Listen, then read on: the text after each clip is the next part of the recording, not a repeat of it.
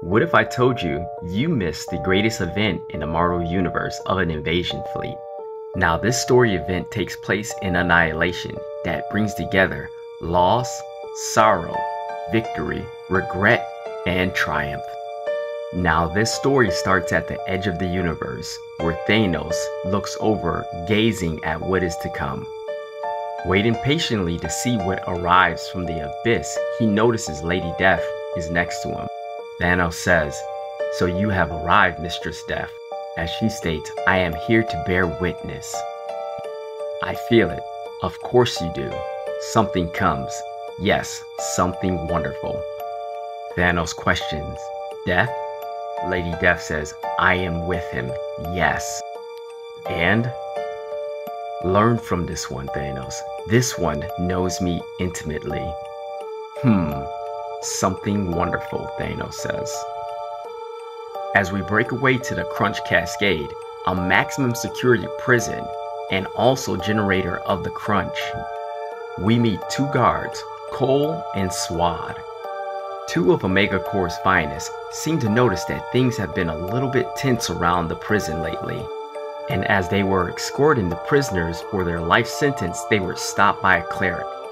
As Swad and Cole interact with the cleric about the treatment of the prisoners, Swad interrupts and says, "The air stir here. It's a sensation unlike." The cleric interrupts, "You feel it too, Officer Swad?" Swad says, "Pressure. Anticipation, not the good kind." As they move along to escort the prisoners to their final destination, Swad notices that the mech critters have arisen from the innards of the ship.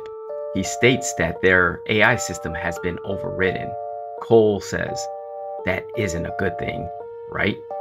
As the ship goes into a frenzy, Swad says, "I think they want to bear witness." Cole says, "Bear witness to what?" Annihilation Day. As the Annihilation Wave emerges from the Crunch, everyone rushes to emergency stations.